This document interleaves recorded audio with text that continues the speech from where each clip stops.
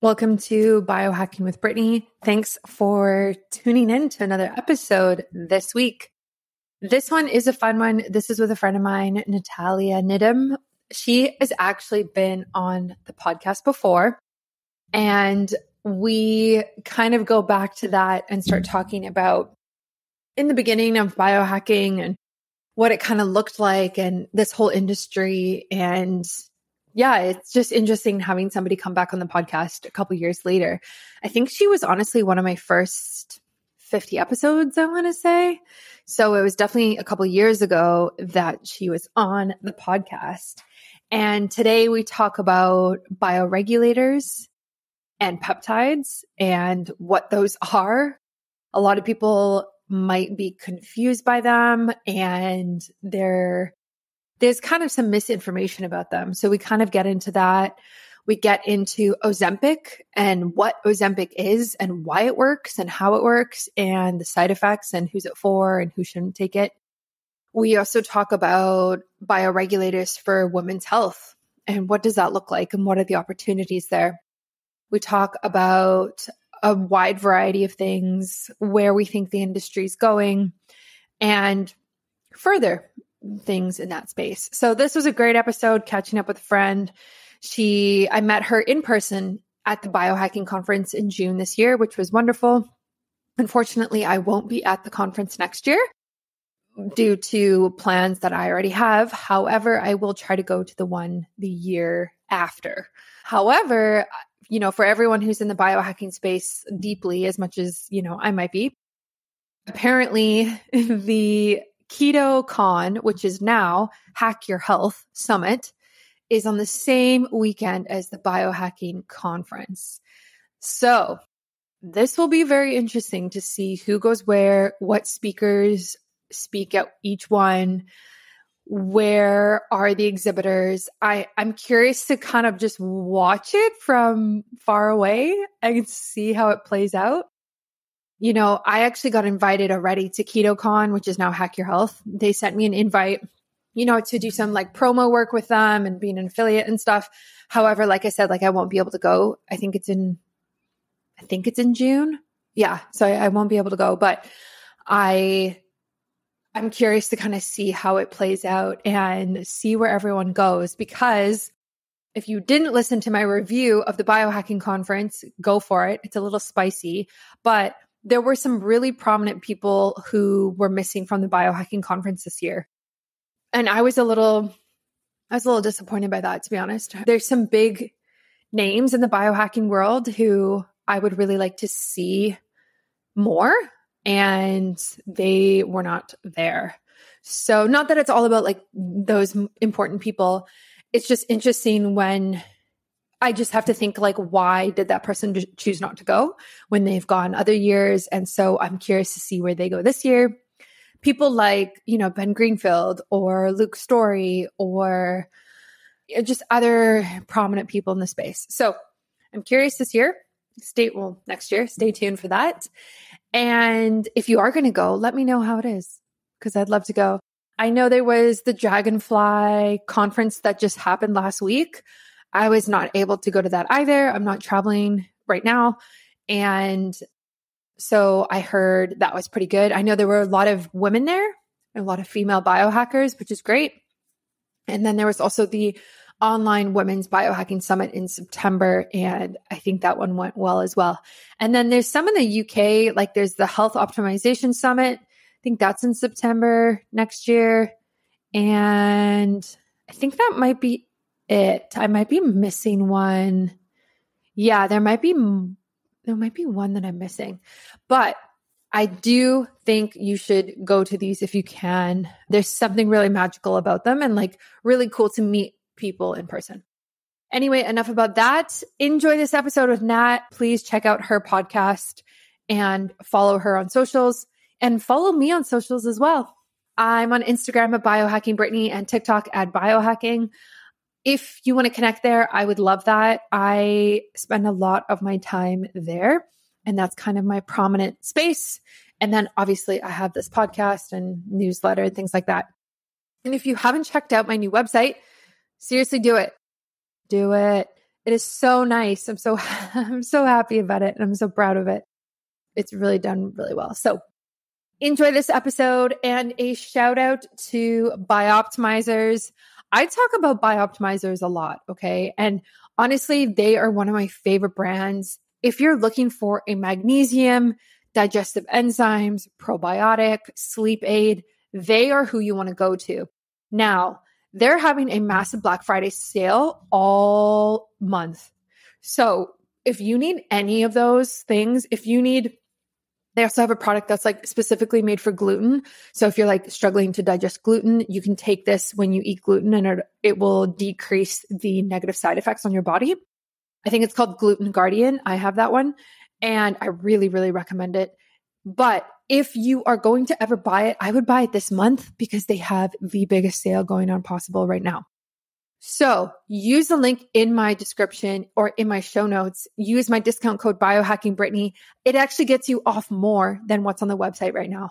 Yeah, that's right. You get the most amount off. Okay. So I'm all about you trying new biohacking tech and supplements and being able to save your hard-earned money at the same time. And a shout out to AG1, the OGs in this space of green supplements. They have, they're everywhere. I don't even know what to say about them. They are everywhere.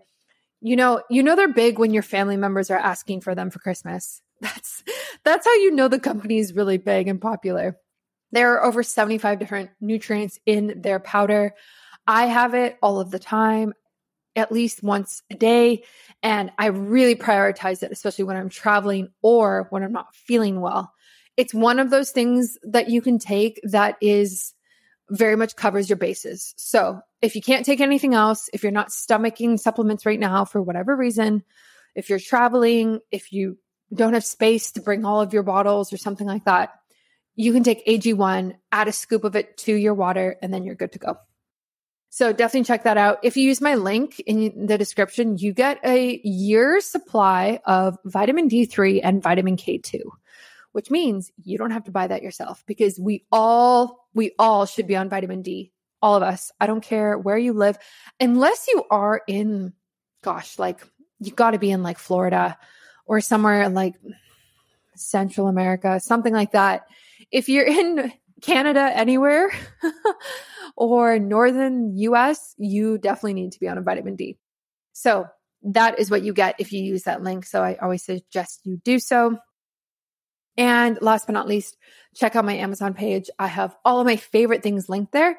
I actually just linked the treadmill that I got. So I got this walking pad for underneath my desk, and I use it for about 90 minutes to 2 hours a day when I'm working. It goes very, very slow, very slow.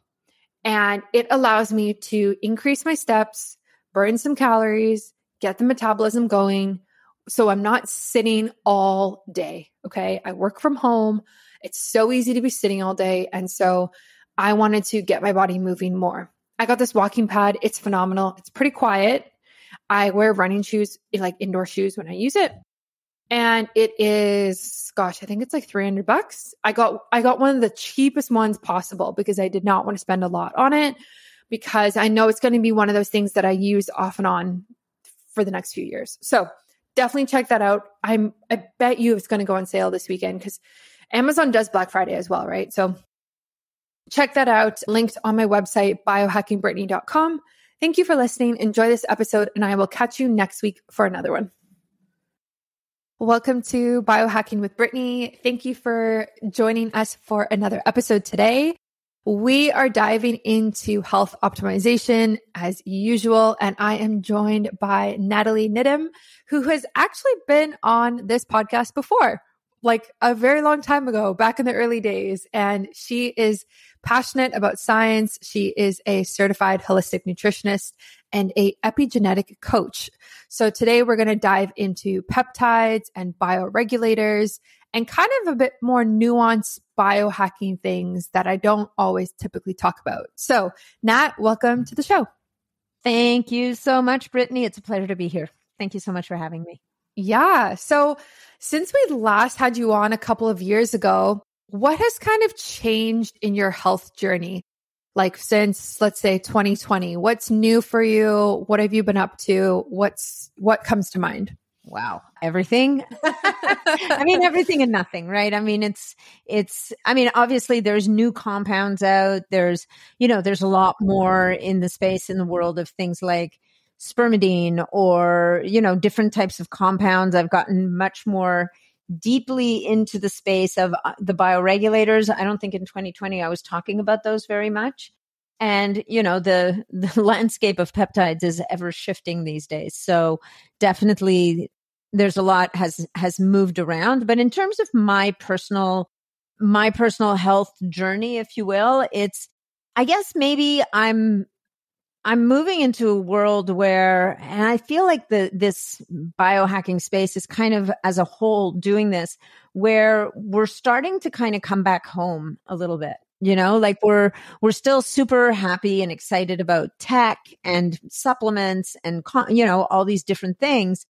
But this re-entrenchment into the importance of the basics, like the sleep, the stress management, the eating the right foods, fasting properly and not too much, using things like cold exposure and heat, like sauna properly, like things that are almost old are becoming new again. And this whole idea of, reconnecting with nature and community, like all these things are just getting talked about more and more. I've just scheduled a couple of more podcasts until the end of the year. And two of them are people who talk about the impact of emotions and old traumas on people's ability to heal and get better, never mind live longer, healthier lives. So I feel like we're turning around a little bit, and at a time where there's so much going on in the regenerative space, right? When it comes to stem cells and exosomes and very small stem cells and all these advanced strategies. And yet a recognition that if we haven't done the basics and done the work, even those things kind of, they can't save you. Kind of yeah. I love that. I love that we're kind of like circling back to these foundational things that you have to have in place. Why do you think that shift has happened? Like, technology and, like you're saying, longevity and the space that we're in is only advanced in the last few years. So why do you think people are kind of shifting, almost like taking a step back? I think it's because they're realizing that, if somebody's super inflamed, for example, they've got rampant inflammation. If they haven't addressed that inflammation, even like sometimes you're kind of wasting your money, right? If you're not sleeping or you're in a constant sympathetic state where your body thinks you're under attack at all times, the tragedy is even these advanced techniques sometimes aren't enough to move the needle. So, which isn't to say that someone who's caught in a constant state of fight or flight where they're in this very heightened alert state. There's a technique called, I think it's called a ganglion block, where they do an injection.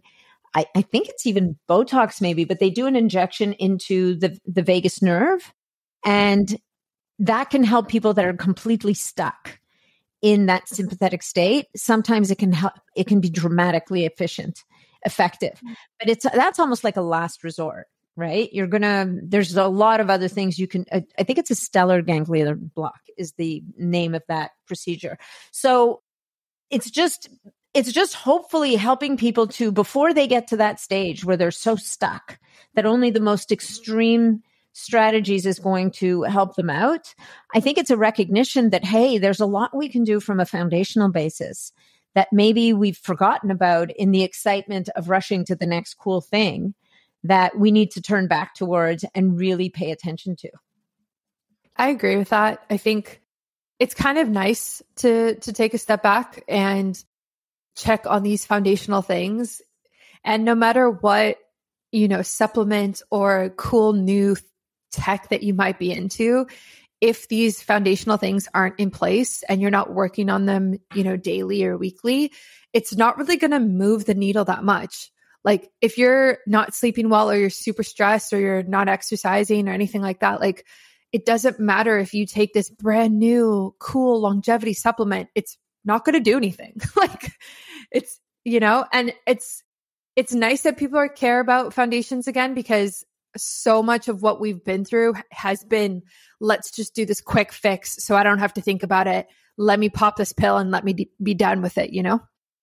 Yeah, no, definitely. We're always, I mean, humanity as a rule has this little flaw. We're always looking for the shortcut or the silver bullet.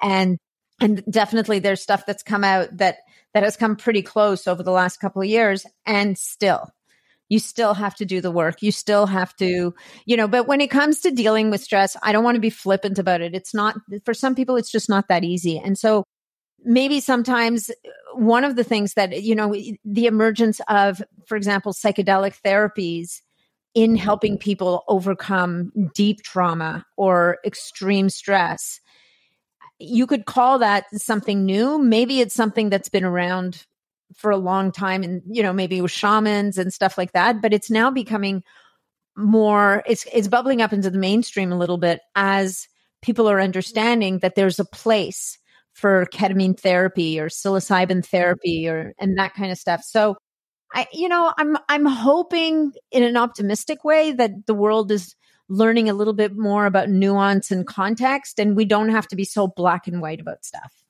Yeah, I love that. So when you're working with your clients one-on-one, is this kind of the philosophy and theory that you go through with them, is like, let's just check on your foundations before we even talk about peptides? Yeah. Yeah. No. And then much to people's chagrin, right? They walk in the door and I go, all right, what peptides are we going to use? And I'm like, none. What do you mean? and sit there and say, look, first of all, like, why do you think you need peptides?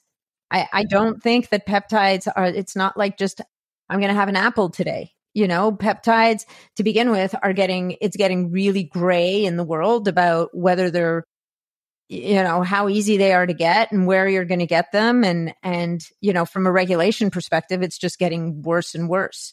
So that's something to think about. But more importantly, I think that, people hear about peptides and admittedly, and for good reason, they get really excited about the potential that they offer.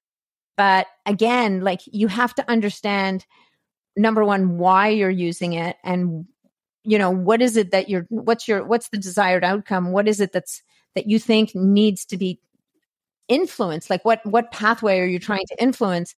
And then have you done everything else to kind of prepare the terrain or clear the way for the peptide to be able to come in? One expression that I learned from one of my teachers early on is, you can't optimize someone who's not in a homeostatic state, right? Which basically means we need to help. If we want to be, superhuman, for lack of a better word, if we want to optimize and be better, then first we have to be in balance. Because if you're out of balance, it's just really hard to be above the line amazing before you've gotten yourself back into a state of balance. And when people try to, do all these advanced things and they've got a mold issue or they've got underlying heavy metals and stuff like that. Very often, as you said earlier, they're just not going to be able to move the needle. Yeah. I mean, it's hard because like these companies, even peptide companies, with this idea of it being a quick fix, it's such a sexy marketing scheme, like, I want to buy this because it's going to solve all my problems. But at the same time, am I willing to actually do the work to set up my body to be balanced, to be able to accept that new thing that I'm doing? So if someone's listening to this and they're like, okay, yeah, I hear you. I get what you're saying. How does somebody know if they're actually truly in balance? And are we ever actually truly in balance? Or is it just kind of when you zoom out week after week, things kind of balance out? Yeah, no, that's a great question. And I don't think we're ever truly in balance. I mean, human health is a fluid state, right? So obviously, like when it comes, for example, like if let's say we're talking about a supplement like an oral BPC 157 for gut health. The cool thing about this peptide is that it can often help people to feel better even before they've done all the work. right? What I think I'm saying also is with something like that, let's say you're trying to address gut health and it comes to pass that for this particular issue, BPC 157 capsules might be helpful. We can start with the BPC 157 as we're also cleaning up the diet, making sure that people aren't stressed when they're eating, that they're eating the right foods, that, so there can be a little bit of a side by side thing going on here. Or, if someone is using BPC 157 to address musculoskeletal injuries, for example, obviously you're starting the peptide before you're in balance. You have an injury, like you're out of balance. But I guess what I'm saying is the nuance there is if you have knee pain or shoulder pain, are you also looking at any underlying biomechanics that are causing that pain? Right? Does that make sense? So that, yeah, because what the peptide might be able to help is reducing inflammation, reducing pain, helping the healing of the tissues. But if there's a subluxation in the joint or there's something that's out of place, which is, kind of in the realm of chiropractic and osteopathy and stuff, if there's something that's out of place and that doesn't get addressed, or there's an imbalance between two opposing muscle groups, again, that has to be addressed at least at the same time, so that what the peptide is doing is initiating healing, but that's only going to really work and stick if you've also addressed the other pieces of it. No, that makes perfect sense. And I'm glad you explained it like that. Like, it can be both ways. And ideally we're working on both, right? Like ideally we are taking the peptide and we are working on these foundational things to bring balance into the body. I'm super curious about your take on peptides for women's health specifically. So most of my listeners are women, and we can definitely talk about menopause in a second, but I'm curious in terms of things like fertility, all of the PCOS girlies listening, endometriosis, things like that. What role can peptides really do? Like, how can they help, or can they even help in those chronic, like, honestly, really traumatic issues that a lot of women are facing? Yeah, it's a great question. And I'm not an expert in that area. That's not really my zone of genius, as it were. But what I would say is for hormonal imbalances, it's generally not a peptide problem. Like, I don't feel, when it comes to, if we're looking at the bioregulators, which is a subset of peptides, there might be a role there. And I can explain what the bioregulators are and how they're different in a second. But I haven't seen, there is a peptide called kisspeptin that can be used to help with LH and FSH levels. I have heard in my community of people where it's helped, but usually it's because they're working with a physician and they're using it very strategically. But I would say that I'm trying to think of the peptides. It's just, I don't feel like it would be the first place to go. I think that looking at hormones, optimizing hormones, balancing hormones, looking at the gut, the microbiome, like all those things, obviously looking at stress levels and what can be done to help a person, it becomes such a self-fulfilling prophecy, right? Where someone is trying to conceive so hard, and it's one of the most heartbreaking and stressful situations, which stress begets stress kind of thing, right? So I think that there's so many other things that can be looked at first, and then where I've seen a category of peptides maybe be helpful is kind of on the bioregulator side sometimes. Yeah, no, that makes sense. I feel like peptides would be great for potentially supporting the root causes or associated issues with women's health issues. So like inflammation, gut health issues, like things like that, like exactly what you're saying, versus, balancing the female hormones directly or working on the ovaries directly. So I do think they have a play or like a space, but it might be a roundabout way of supporting the issue versus like this will directly fix this one thing. All right. I know that so many of us struggle with our hormones. We have a lot of confusion around our menstrual cycles, ovulation, having our periods, regulating it, and really just minimizing the symptoms that we often deal with. I have been there. I've had a mild PCOS diagnosis. I have had irregular cycles since I've been off birth control. I've had a ovarian cyst, and honestly, I've been through a lot when it comes to hormones in the last few years. So out of that, I really taught myself about cycle syncing. And this is the idea that during different phases of the cycle, we are doing different things. We are eating different foods, taking different supplements, or drinking different teas for the nutrients, exercising differently in response to where our hormones are at that time. And through living in this ebb and flow of our cycle, we can actually feel better. We can look better. Our hormones are happier. We're mentally better. We can sleep better. And this is exactly what I found. So I took everything that I did, I put it into an easy peasy guide for you. It's called the Ebb and Flow Cycle Guide. It's on my website. Go and grab it right now. This is literally going to solve all of your hormone issues. I'm not kidding. It's so good. And it's so easy to read as well. I also added in a part about seed cycling because I know so many of you are interested in seed cycling as well. So that means, what seeds do we take during which phase of the cycle? These seeds have different phytonutrients in it that can help with the different hormones during the different phases. And I've also included over 30 recipes that are super tasty as a bonus. So these recipes are designed for the different phases. So you can have certain ones during your period, during ovulation, and things like that.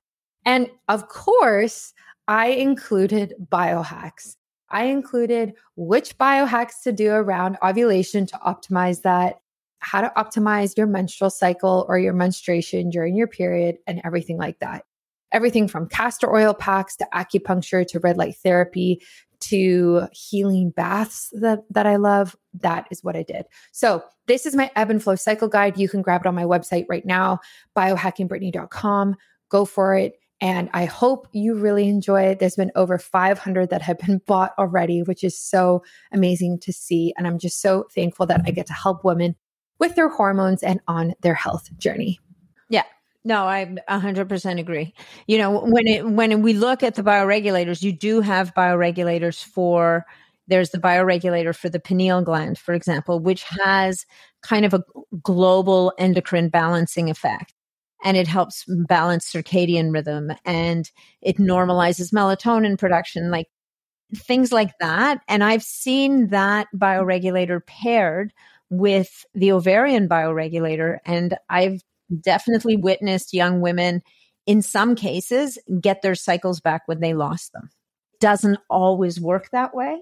I just want to say that, like but I've definitely, you know, in the communities, people spontaneously posted like, holy cow, you know, here I've tried everything and I've done a few months, a few cycles of these two bioregulators and my cycle's back. I love that. I would love to dive into bioregulators because I don't think a lot of people know what they are. Can you explain them to us and the history of them? Because if I remember, I looked into them last year. I think they're from Russia. Is that correct? Yeah.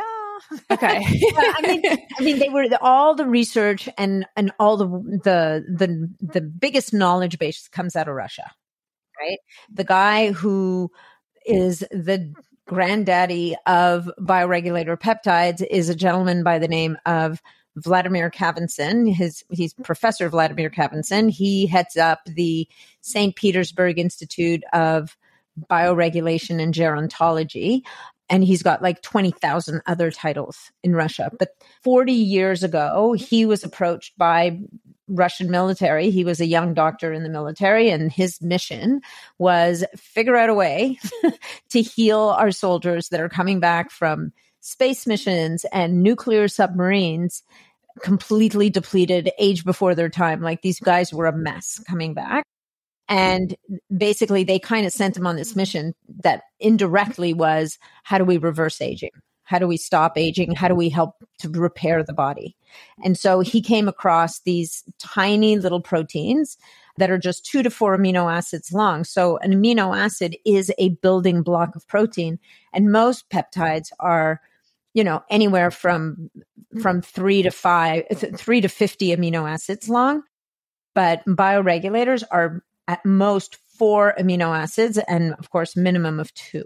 So they're the teeniest of proteins, and they have the ability to get across the cell membrane. They can get into the nucleus of the cell, and there they will bind to specific sites on DNA. And in doing so, they essentially trigger the expression of genes, which produces proteins that can help to restore function and rejuvenate whatever that tissue or gland or organ might be. And where they come from, which is actually also really interesting, where they originate from. So we make them in our bodies ourselves. Our microbiome makes some, our body makes some. We make less as we age. And I'm sure that stress and illness also kind of disables that system a little bit. And where they were sourced for therapeutic purposes in terms of reintroducing them into the humans was from young animals. So they would take an extract from pineal glands or from heart or from liver or lungs or thymus gland or thyroid gland or adrenal gland. And if you're listening to this and you're in this space, you're like, well, wait, how is that different than desiccated adrenal, like these desiccated organ supplements? And it's not that different. It's just more purified. Like it's distilled down to more of that core element, which is the bioregulator peptide. Yeah, I was literally just thinking that, like orthomolecular medicine, which is exactly like you said. Basically, you can take glands as a supplement that have been from an animal and they can support the glands in your body, which are actually kind of hard to find in Canada, to be honest. There's certain ones that are easy. I think I was on an adrenal one once upon a time, and then I looked for a thyroid one for my husband, and there was none in Canada. So anyway, that's a different conversation. Yeah. This is old medicine, right? Like think about this. This is old medicine. You treat like with like, right? In an indigenous community, you would read about, if a person has a heart problem, they would feed them heart. And if they have an immune problem, they might feed them thymus, which I think thymus is sweetbreads. Maybe that's adrenals. But, there's in history, if you go to Weston A. Price stuff, like you will find a lot of justification for eating organs. And in many ways, what we're accessing when we're eating organ meats is these bioregulators, not to mention a whole bunch of cofactors that are in there. Would you say that, I mean, obviously this is super ethical and super not possible for a lot of people, but if you were able to eat the organ versus taking the bioregulator of it, would it be better and more efficient in the body to eat the organ? I don't know. That's an interesting question. I think the tricky thing is that you can only eat so much liver, right? And when you're taking the liver bioregulator, for example, you're really just accessing that amino acid sequence that triggers that regeneration in your own liver. And so it's possible that maybe you wouldn't need to eat that much liver to get the healing in your liver, right? Like if you go to the websites of like Ancestral Supplements or Heart and Soil, like these guys that are making these desiccated organ supplements, you're going to read like crazy testimonials from people who've had totally transformational impact from using those supplements. And I really believe that in part, it's the bioregulators that they're accessing on top of the other cofactors. It's just that first of all, you're not going to be able to go out and find pineal gland anywhere. Yeah. Right? I mean, to begin with. and even if you did, you might not enjoy sauteed pineal glands every night kind of thing. But I think that I do think that the wisdom of eating organ meats is a thing. And it behooves us to include those organs that A, we're able to access, and B, we're willing to eat in our regular diet. Now these days you can go a lot of the better butcher shops. You can ask for a They have different names for it. Some guys will call it a paleo blend or butcher's blend. And what they'll do is they'll take mostly ground beef, but then 25% of that grind will actually be organs, right? I think there's a lot to be said for that. I love that. I need to do that here because I struggle eating organ meat on its own, but I do like the idea of like having ground liver within the beef patty of the burger I'm making or something like that. So that's a really good idea to ask the butcher to do it because it kind of like gets rid of the taste, which can be 100%. A little bad. Well, you can make a great chili with one of those butcher blends and nobody would know. Yeah. Yeah, right? Exactly. You spiced it up and added all the stuff in it. People don't know. Like maybe it tastes a little more earthy, but once you've added all your spices in there, it's just yummy. Hi there, folks. I've got some thrilling news to share with you. The BiOptimizers Black Friday mega sale is in full swing. And guess what? It's actually not just for one day. It is for the entire month of November.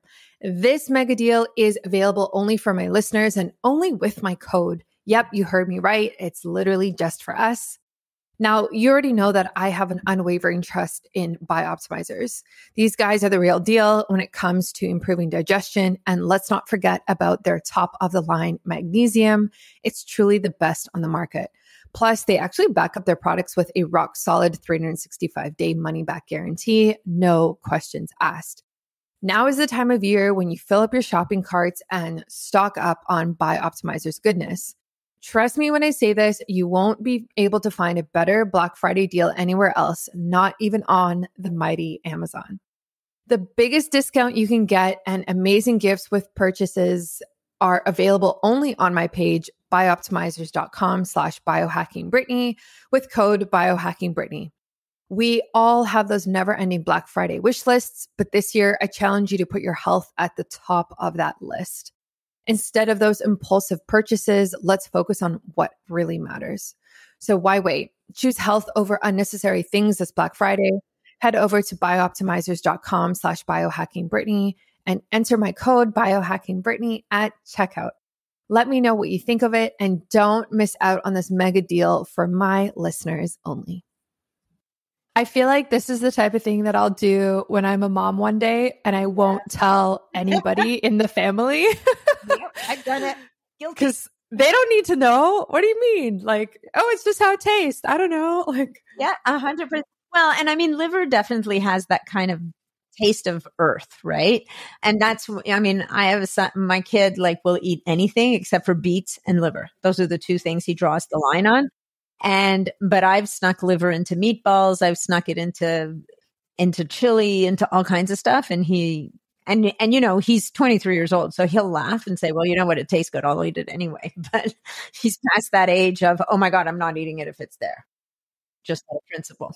Yeah, I think that's really smart. I know how nutrient dense organ food and organ meats are. I am very much in the paleo world. Tried to do Western A price for a little bit, had some success, but have always kind of gone back to being paleo. But paleo definitely can include organ meat for sure. 100%. Yeah. Yeah. And then again, like you, like I've looked at desiccated different types of glands. And I just want to make one note on that for people listening.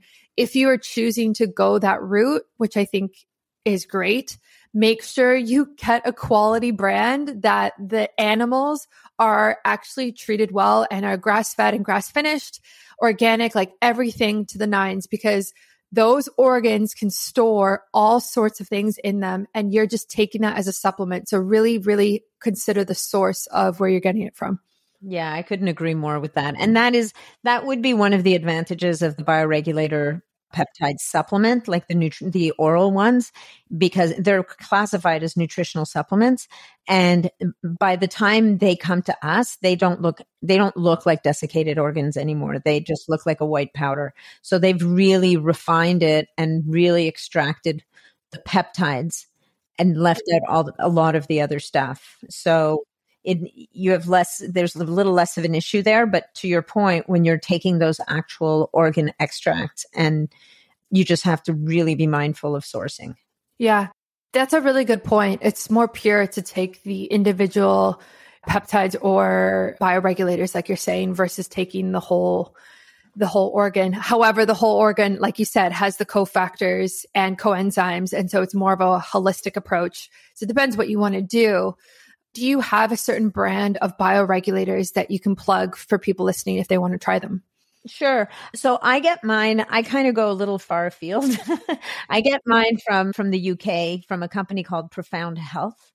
And if it's the website, it's profound-health.com. Actually, if you go to my website, natniddam.com, there's a Nat Recommend section and they're in there. And I like them from there because I trust those guys. There's a lot of counterfeit in the world. Really? Wow. Well, there's counterfeit in everything, right? And apparently Russia is one of those places where there's a lot of it. But not to freak people out or anything, there's a couple of really good brands out there. And I would say that Profound Health, I really trust. I love their stuff. And there's there's a few sites online. There's another one online called Cosmic Nootropics, and they also carry bioregulators. And they'll have both the Profound Health as well. They will have the natural kind of nutritional supplement, which is essentially a food-based product, if you will.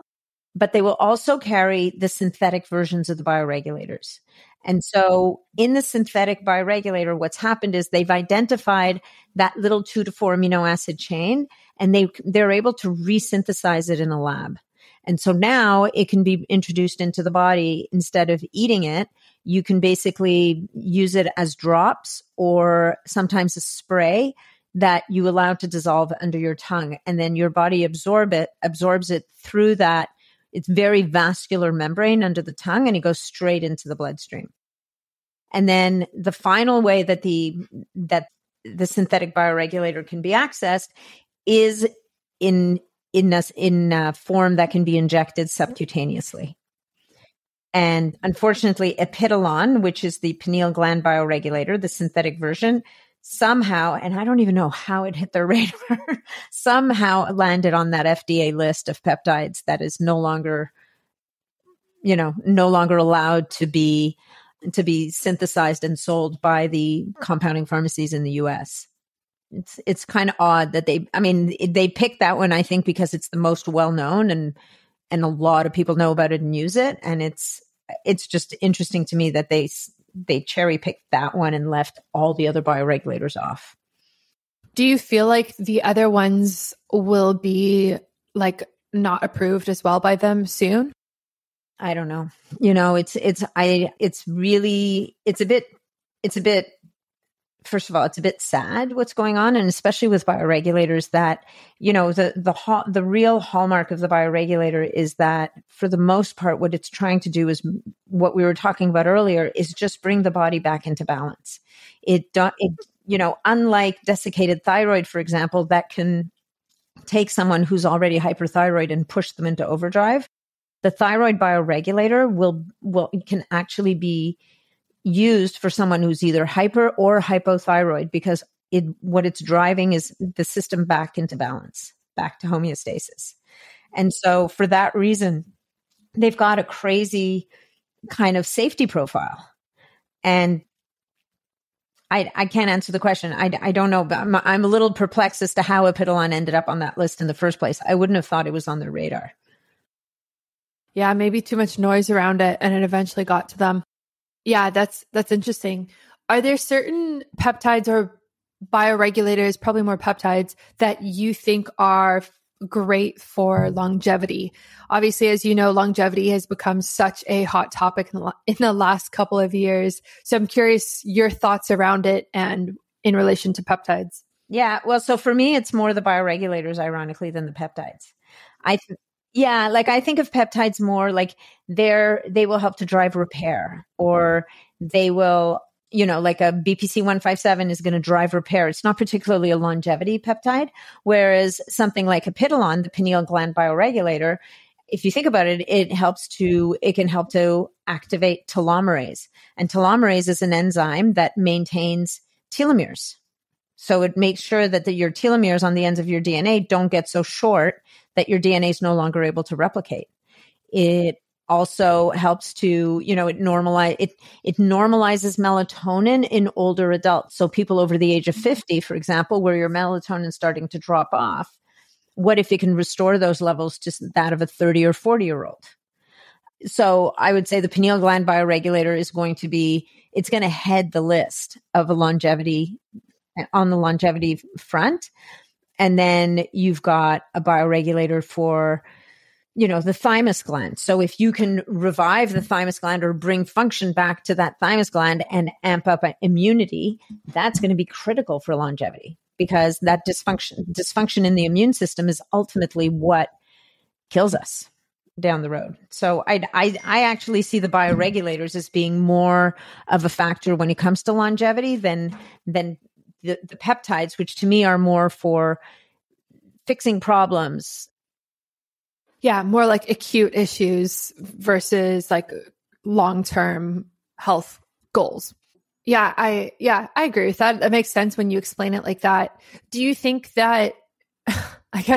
most people should kind of be on some sort of bioregulator then? Like if they had access to it and it was more common, like would you love to see that? Or do you think there's like a time and place and maybe not every single person needs it? I think that based on the research that I've seen and the studies I've seen, most of us, if not all of us, could benefit from them, certainly as we get older, right? So I think that if you're 30 or 35 years old, you could do a couple of rounds of the immune and the pineal gland bioregulator a couple times a year. And that would be great. But once you're starting to hit north of 40 or 45, there's probably an argument for doing some cycles and just kind of, it's almost like restoring the tread on your tires, right? There's regular wear and tear. And so would there be some benefit in triggering some repair and some regeneration on an organ by organ, system by system basis? And I would say that if people can afford it and it's something that they're interested in, there'd be some value in that. Yeah, absolutely. I'm curious about the effects of peptides or bioregulators on mental health. I see a lot of mental health discussions happening now, and I think it's good. I think it's great that it's less of a taboo issue, whether it's anxiety, depression, PTSD, trauma, whatever flavor it is. I wonder what role this could have, because especially with a bioregulator, like what type of bioregulator could you even take for something like a mental health issue? Or is it just not meant for something like that? Yeah, I think for mental health, it wouldn't be my first stop. Definitely. I think on the mental health side, you do have some peptides like Cmax and Clank that are actually approved in places like Russia and certain countries in Europe for their anxiolytic. They've got nootropic benefits. They've got some immune benefits, but they're specifically can be helpful for people who are suffering from depression and anxiety, that kind of stuff. In some cases, I mean, the tricky thing with mental health issues is they're so multi-layered and it's rarely just one thing. I think that, other areas of health that are really starting to lean into this space and having a massive impact is things like the microbiome, which is, which I'm sure like the microbiome is being shown to have a massive impact on mental health, which folds into gut health. Vagal nerve tone is a big issue. And then when it comes to trauma, PTSD, stuff like that, again, like I feel like where we're really breaking ground there, especially for cases that are very tough, is things like psychedelic therapies and ketamine therapy, like psilocybin therapy, all within a therapeutic setting, obviously, and very controlled. But I feel like that's where some of the biggest inroads are being made. Oh, I totally agree with that. In the last few years, to see how it's not mainstream, but how much more popular psilocybin has become in terms of helping mental health patients and people and supporting people in that space is phenomenal. And I know, like, I've had my own bouts of taking psilocybin over a course of a few months in conjunction with like talk therapy, like seeing a therapist. I don't do them at the same time, but there's something about that combination for mental health that is very, very powerful. And I've talked about psilocybin a lot on this podcast because I just think it changes the way your brain works. It creates new neural pathways. And that is fascinating because what else does that? Like it just blows my mind that it does that. And it can kind of connect the dots in a different way that you have not previously thought about. And so it just opens your eyes to different ways of thinking about what is actually causing the anxiety or depression. And that's kind of how you heal through it. Yeah, no, that's super interesting, right? And so CMAX and C-Lank, I can't remember if it's both, but one of them definitely drives BDNF. So that brain-derived neurofactor. There's also another peptide called dihexa, which is really helpful in terms of building those new neural pathways. The trick is that, with any of these things, and I think it's interesting for you that you were doing the talk therapy and doing the psilocybin alongside it, is that very often when we're talking about these peptides for helping with cognition and stuff like that, is you have to be using your brain to build those new neural pathways. Right. So it's almost like the peptide is the starter fluid or the fertilizer or the food that's going to get it going. But then you also have to be initiating the need for it so that the body does kind of grow those new pathways. Yeah, no, that makes a lot of sense. Yeah, talk therapy is great because obviously it's just a chance for reflection. So now that your brain has started to think about your problems in a different way, then you get to talk it out loud and then really, really connect those dots and form those new neural pathways. So that makes a lot of sense. And that's, I guess, why so many people recommend doing both, around the same time, is because one is like the starter and the other is like the implementer. My next partner I want to talk about is Athletic Greens. So I take AG1 by Athletic Greens literally every single day. And I first gave AG1 a try when I was traveling to Costa Rica. I really wanted something to support my gut health, boost my energy, keep my immune system in check, and really just support me while I was traveling and not home. I quickly fell in love with it. And now that I'm back in Canada, I still take it every single day. And I take it in the morning before I have any type of coffee. Typically, it's like the first thing I have in the morning. And it makes me feel just fantastic. I feel like I'm starting my day off on the right foot. I feel like I'm covering all of my nutrition needs right from the get-go, which is super important and such a healthier way to start than just having coffee on an empty stomach right away. So I'm just obsessed with taking it. And if you want to take ownership of your health, today is a good time to start. Athletic Greens is giving you a free, 1-year supply of vitamin D and 5 free travel packs with your first purchase. So those are the same travel packs that I took when I was flying. Go to athleticgreens.com/biohacking with Brittany. That's athleticgreens.com/biohacking with Brittany to check it out today. It's also linked in my show notes and on my website everywhere. Yeah, exactly. I think that's a great way to go about it. And I think that's where I think that therapy is moving faster in some ways for that reason, right? Because it kind of gets like talk therapy is all great, but at the end of the day, we've built walls, right? We build walls to protect ourselves, to protect our younger selves, to protect our beliefs and whatever the case may be. And having a tool that allows us to, either maybe not even tear down the wall, but look behind the wall in a non-judgmental way that allows us to observe things and consider them without getting emotionally tangled up in it is a very powerful thing to be able to do. Yeah. I totally agree. Yeah. I recommend talk therapy to everybody. It's interesting when I talk to a bit of like an older generation about it. Like, so for example, my in-laws, they are so, I don't need to go. Why do I need that? Like, nothing's wrong, And then in my mind, I'm like, every single person needs therapy at one point in their life. Like, we all have our own traumas and issues and things that we're dealing with. And it's so healthy to have a safe space to talk about it. And it's really hard to navigate those conversations and try to convince somebody to try it when they're so in this, like, believe that taboo of it, of like, oh, you've had to have something really bad happen to you in order to go see a therapist. But it's like, no, like, I don't know. I don't know if you've ever experienced that, but it's something that I definitely face in my personal life.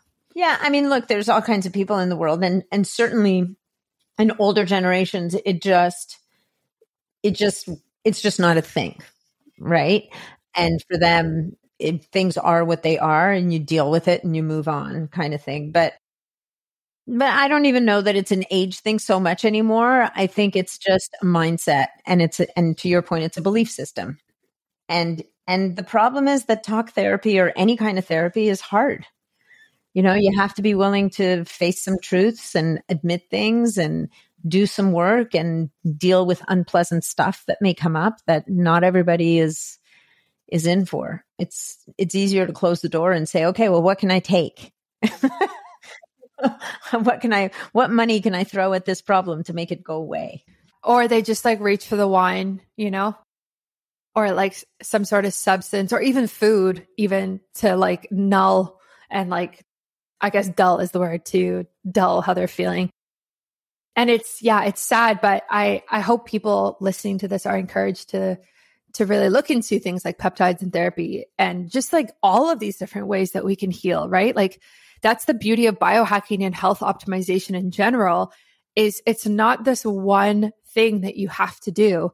There's so many modalities, and you get to play around and choose what works for you. And what works for you today might not work for you in a year. And that's like totally okay. And that's what we're all about. 100%. 100%. I think the creed of the biohacker is, or the real defining feature is curiosity. Right? Is willing to be open and curious, willing to be wrong sometimes. Yeah. And be able to say, oh, well, I really believe that. And you just like, there's, for every one thing that we know, there's 1,000 things we don't know. So we have to be open to the fact that what we believe today based on what we know, and that new information can come out tomorrow that's going to toss it all up in the air and spin it around the other way. Yeah, absolutely. Yeah, I love that. Where do you think the health optimization world is headed in the next few years? Like, what do you think is coming in this space? Good question. I think that, if we can get our peptides back, they're going to be playing a big role in medicine. And, we've seen it with things like even Ozempic and Mounjaro, like however you feel about them, those things are the closest thing to silver bullet status in the fat loss and type 2 diabetes treatment world that's come along ever. Even though, if for people to use them properly, they have to use them well. But those are peptides. They're based on natural substances that naturally occur in the body. And so look at how powerful they are.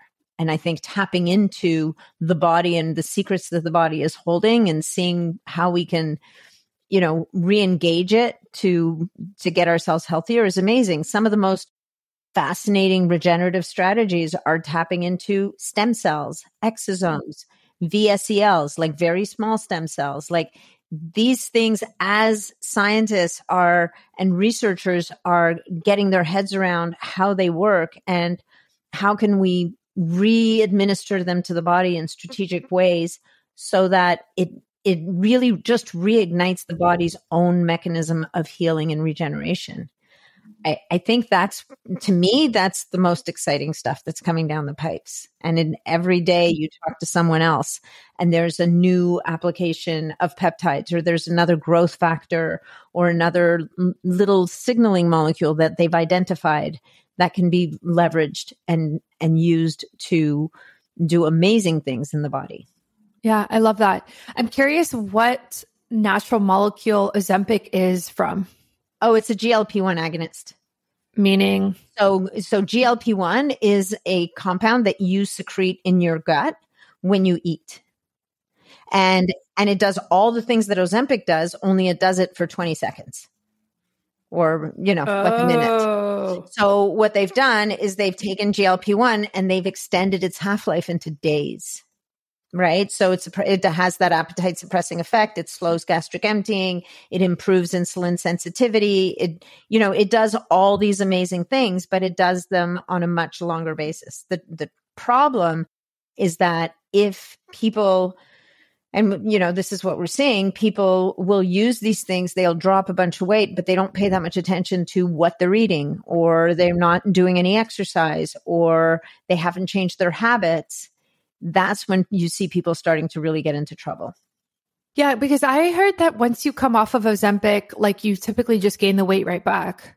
Well, you do if you didn't change your eating habits, if you sat on the couch and watched the weight come off and didn't build any muscle. I mean, if you think about it, your lean muscle mass is your greatest strategy for combating high blood sugar and for burning excess calories, right? So the invitation to people really is, while you're in this state where your food drive is, the food noise in your head has come down, you're not that excited about eating crappy food. You're not that excited about eating any food, really, right? So if you can get yourself into a world where you relearn, re-educate your palate even to eating healthier foods, to eating protein first, and to exercising, like adopting better habits, and addressing the microbiome, right? And making sure that gut microbiome is working for you, then you can come off these things and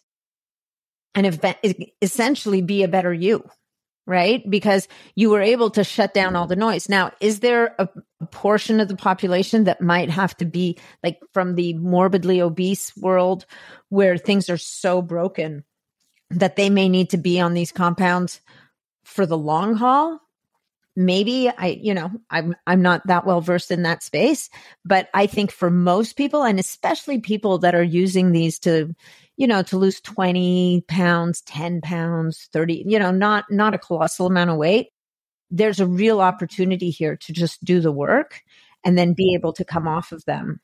And, and we've got there's other supplements out there. There's a company called Healthgevity that has a supplement called Ignite Plus that is an incredible stack of compounds that help to balance blood sugar, ramp up metabolism, ramp up fat burning. So maybe people come off the GLP-1 agonists and move into a world where for a time they might use a product like that to help them to keep balanced. Yeah. Yeah, I love that. That makes a lot of sense. It kind of goes back to what we were saying of like, you can take the Ozempic, but it's going to be more effective if you have your foundations in place. And then when you come off of it, you're going to have continued results if you are doing those things that are so pivotal to your health. Yeah, 100%. I think what I said before, like it's kind of like a silver bullet because in many ways, people don't have to work that hard when they're on them to lose weight for the most part. But if you don't want to be dependent on it till the end of your days and you want to be healthier, and there's a lot about these, like I was talking to a doctor last weekend at the conference who was saying that she prescribes these things to her patients looking to be optimized for long-term health. Right? Because there's data on it being good for the brain, good for the heart, good for the kidneys. So she's using them at super low dose for her patients on an ongoing basis for the health benefits, not just for the fat loss. Nice. I love that. Yeah. I love looking at it from that lens because I'm always curious about these like short-term hacks for like certain issues, but like what does it mean for our long-term health? I think is so important. And we do need to be considering that, like we can't just toss it under the rug and deal with it in 5 years. We all see how that rarely ends well. Right? Yes. Yeah, exactly. Well, thank you so much for coming on my podcast again. I would love for you to plug where people can connect with you, potentially work with you, and maybe take a look at the peptides and the bioregulators that you recommend. Thank you so much, Brittany. So my podcast is the Biohacking Superhuman Performance Podcast. So that's where, I host conversations like yours where, we're just kind of diving into the things I'm super curious about. My website is probably the best way to keep track of most of what I do, and that's natniddam.com. And that's where you can sign up for my newsletter. I'm currently not taking any one-on-one coaching clients, but probably will kind of bring in a cohort at some point in the new year. So people who are signed up to my newsletter will be the first to know that. And then I also have a private membership group on Mighty Networks. And you can find the link for that on my website as well, which is the BSP community. Nice. I love that. My husband actually works for Mighty Networks. Oh, he does? Oh, I like that platform. I think it's such a refreshing alternative to the craziness of Facebook. Yes. Yeah. Yeah. That's funny. Yeah. So if you ever have any issues or need help, just send me a message and I'll tell him. No, I have some suggestions. Oh, really? Yeah. He would love to hear that. Yeah. Mighty Networks, just for everyone listening, is like it's basically not as regulated as Facebook. So there's a lot of communities on there where you can kind of have more freedom in what you're saying, which is why a lot of people like it. But you could host like a community, a course, a forum, like all types of different things. So it's really cool. Yeah, no. And it's not like Facebook. Someone's always listening and watching, right? You have to watch what you say. You have to watch what you talk about, all the things. Whereas on Mighty Networks, I mean, if they're listening, they're very quiet because I've never gotten any warnings like I have on Facebook where, oh, if you use that word, we're going to shut down your group. So, oh yeah. Yeah. They have way more problematic groups than yours. I've heard the stories. So don't even worry about it. Well, this has been awesome. Thank you so much for coming on the podcast. And I will add all of those links to my show notes and my website so everyone can find you easily. Thank you so much, Brittany. This has been great. Thanks for listening to another episode of Biohacking with Brittany. If you're interested in finding the show notes or the sponsors for this episode, you can do so on my website, which is biohackingbrittany.com. Remember to follow me on Instagram where I'm most active. My handle is @biohackingbrittany. And if you're interested in working together and you want to email me directly, you can do that. My email is info@biohackingbrittany.com. And I look forward to hearing from you and having you tune in next week.